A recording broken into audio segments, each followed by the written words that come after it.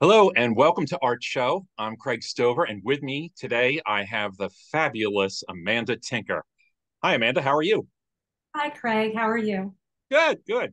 So before we begin, I think it's best to share some pictures of yours so the people who are unfamiliar with your work can get an idea of what it is you do. Great. So hopefully you can see on the screen. So Yeah. I picked some of these from the website, and of course, some of these were my favorite. Can you tell me about this one in particular? Yeah, this is an image of a jacket that was owned by my husband's grandfather. We had moved into his house after he passed away, and we had kind of taken on this process of going through all of his old things and deciding what we were going to keep and what we were going to discard. And it kind of became an interesting process of thinking about what we valued and Mm-hmm.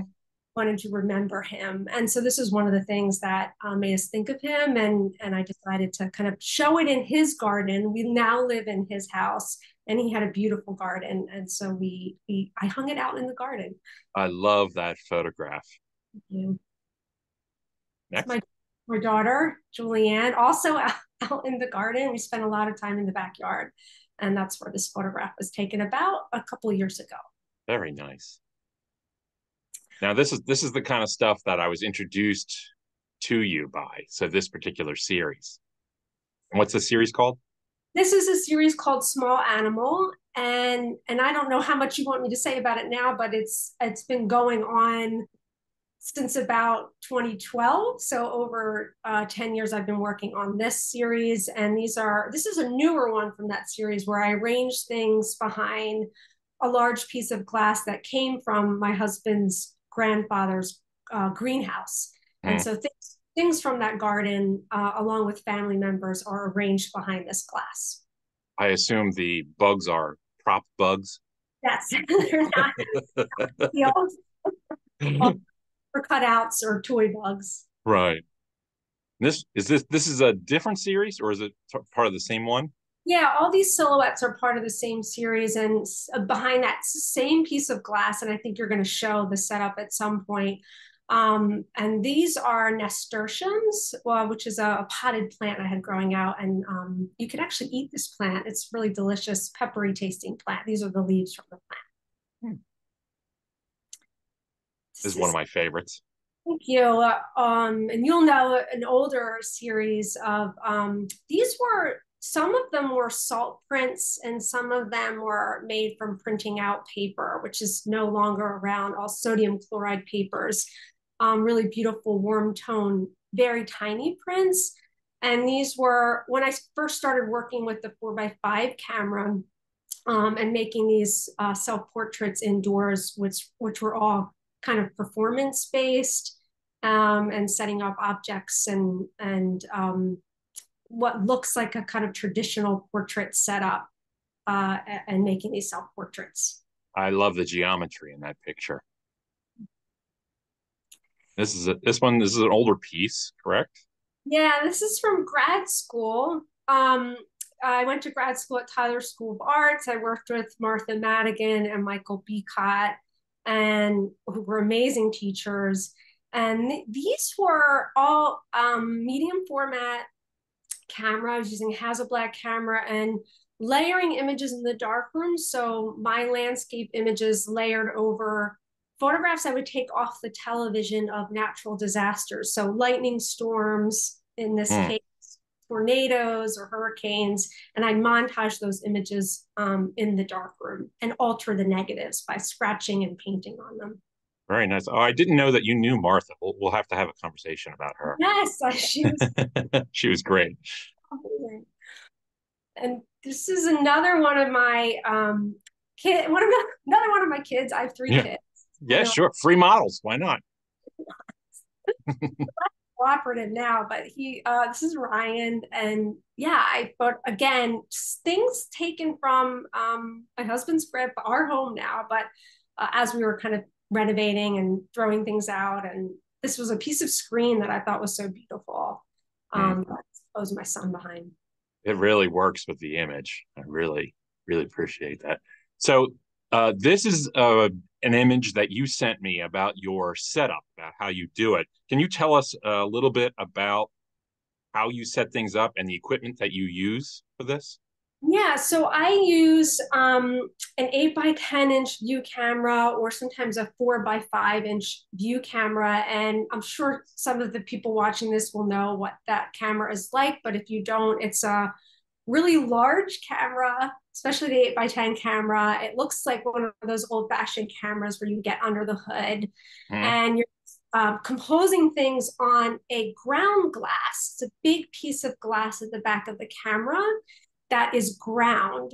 And so it has this really beautiful effect where everything inside of the camera is upside down and backwards because of the nature of optics, and and kind of floating and moving. And that the camera itself gave me the idea to arrange things behind glass. I just Hmm. love the ground glass of the camera and the way things looked. And just beginning to use this camera, it became a source of inspiration. And so I started spray painting these pieces of glass with just like frosting. Like you can buy this frosting Okay. spray paint, which makes things look a little less readable. And then I arranged, you can see here, paper cutouts from vintage identification guides, or sometimes they're my own paper cutouts, or plants from the garden, my kids' toys, whatever. Hmm. And then the nature of the camera uh, transforms the subject matter, so it becomes something so different from what Hmm. it just it's part of the nature of photography that I love. Do you find that your process remains constant, or does it change or evolve with each new series? Um, I do get a little, I don't know if bored is the right word, but I get Mm.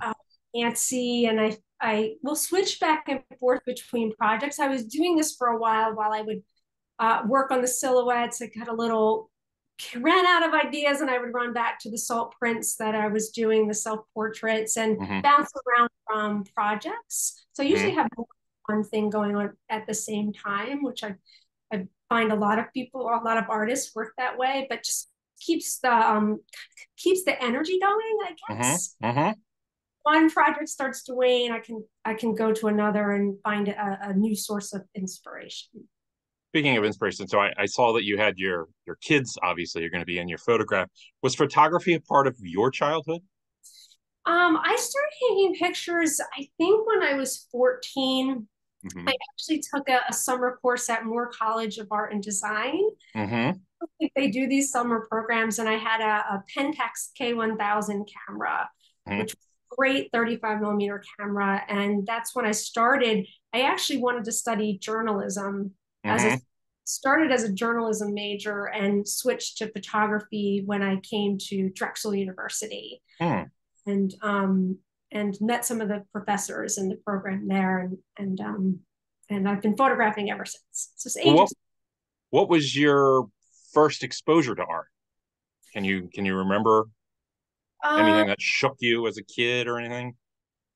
I my mom was a great lover of art, and we Yeah. would go to yeah, and she's a lot of like colonial era like design, furniture design, and art. So I was exposed to art at a pretty young age. I think more the inspiration maybe came from um, you know, my father's love of landscape and nature and gardening. So maybe Hmm. those together kind of evolved into the kind of work that I'm making now. Yeah, I do see like a lot of nature in your work. So that I assume that is that and something that you consciously put in, or does it sort of creep in? I don't I I don't know why it started that way, but I grew up at the edge of the Jersey Pine Barrens, Hmm. and my grandfather was a farmer. My father was is a wonderful gardener, and so I think I was just surrounded by that. It's just such a part of my life to go Hmm. out to the Pine Barrens or go to the Jersey Shore and see the landscape around me. And Hmm. when I began photographing, those were the things I gravitated towards and have stayed with me. Do you consider your artworks to be like autobiographical, or do you think of them as separate from that, or is it like a mixture? Oh, it's so interesting. I don't, maybe it's a mixture. No one's ever asked me that. And I don't know if autobiographical would be the right word, but they are really personal. Mm-hmm. Um, and they come from a very personal place, but I try to make them universal enough that people might feel like they have access to them. I don't know if that makes sense, but I think a lot about the beauty of small nature, the Mm-hmm. small things in the garden, and how valuable they are, especially right now with Mm-hmm. the environment kind of ex- Right. exploding around us.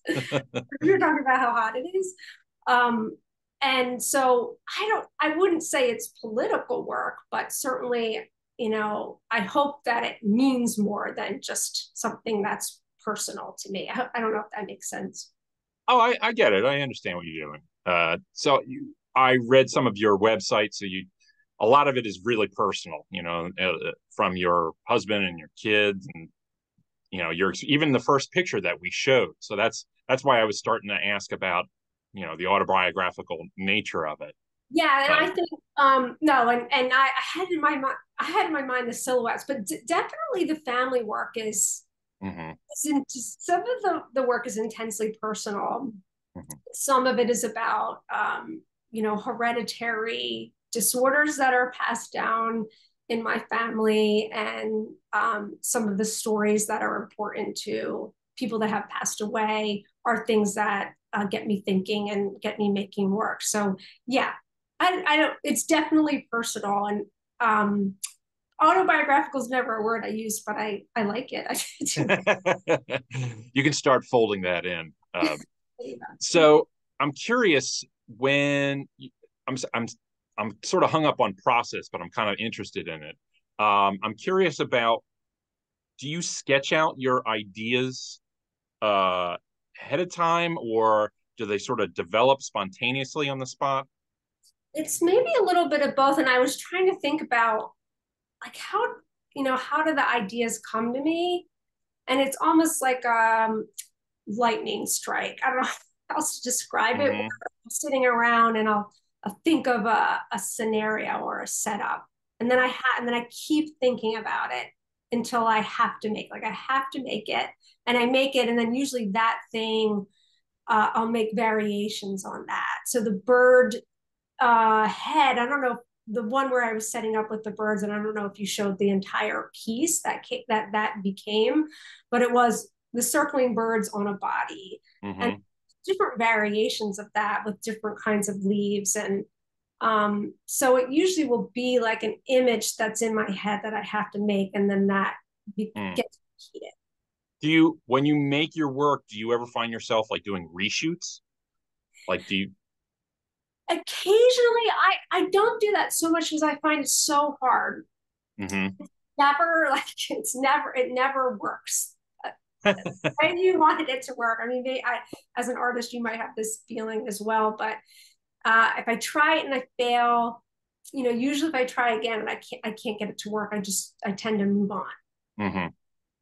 So, in this digital age that we live in, what is it that draws you to use these old techniques, these platinum, palladium prints, and the silver gelatin? What drives you for that? I just love it. I don't know. I've never really known how to answer that question because I Mm-hmm. do incorporate some digital techniques. More and more, I'm making digital negatives. I'm teaching it to my students, and I'm Mm-hmm. inspired how my students use it. But I think I just really enjoy being in a dark room. And I think of my materials as not just like a camera and light and paper, but also chemistry like platinum palladium and silver nitrate and the iron salts of cyanotype. Like a painter Mm-hmm. uses material. The chemistry is material also is another tool in the toolbox. So if I switch to digital, that sort of goes away, and it's hard to imagine yet. I certainly don't, I have nothing against it, and I Yeah, may, end up in that place, but it's so much fun to be in a dark it room. is. That's kind of a leading question because I already knew what your answer was going to You be. know. Because I mean, I have a love of those older methods as well, and I also love the fact that I love the intimate size of your work, that the scale of the work. But I was just wondering, if have you ever felt a desire to make like larger works? Yeah, and I have done some of it. It gets a little tricky with chemistry like platinum and palladium because it's so expensive. Mm-hmm. And some of it is, it's not the nicest, health wise chemistry, Right. like stay at a smaller scale. But I have been thinking more and more about going back to silver gelatin printing, which would be more manageable at a larger scale. I love large prints. And after working with like pretty tiny prints for, over 10 years, I am thinking more about how to make big work again. I look forward to seeing, what comes out. And speaking of what comes next, do you have a new series that you're mulling about or something that you want to pursue? I'm thinking, sort of in the same vein as the silhouettes, but maybe, and I'm just thinking about this, so I don't know if it's going to work, but I keep seeing vases and urns and jardiniers, I think old like Mm-hmm. Victorian pictures, with stuff spilling out of it. Mm-hmm. Another way to talk about, I'm really interested in people's relationship to nature and the kind of ambivalence we have towards it now, and how to play with the potted plant Mm. or a jar of a vase of flowers in that same kind of format that I've been working at. So we'll see if I can get it to visually work, but I'm at the beginning of that. Uh, I like that your work. I see references in your work to other artists, and especially the old photographers and whatnot. But I'm curious, do you look at other artists? Are there other artists that inspire you? Well, I teach photo history, so I'm just constantly looking at other work, and all kinds of references are there, with like some intentional and some not. But the most direct references, I think, are the people that I studied with. So definitely Martha Madigan. Mm-hmm. Her photograms were so inspirational to me as a student. And in some ways, I'm doing something similar on a smaller scale, in Mm-hmm. flower and body, and she was doing that on a much larger scale, a different process. But she was a huge influence. Katherine Jansen, Mm-hmm.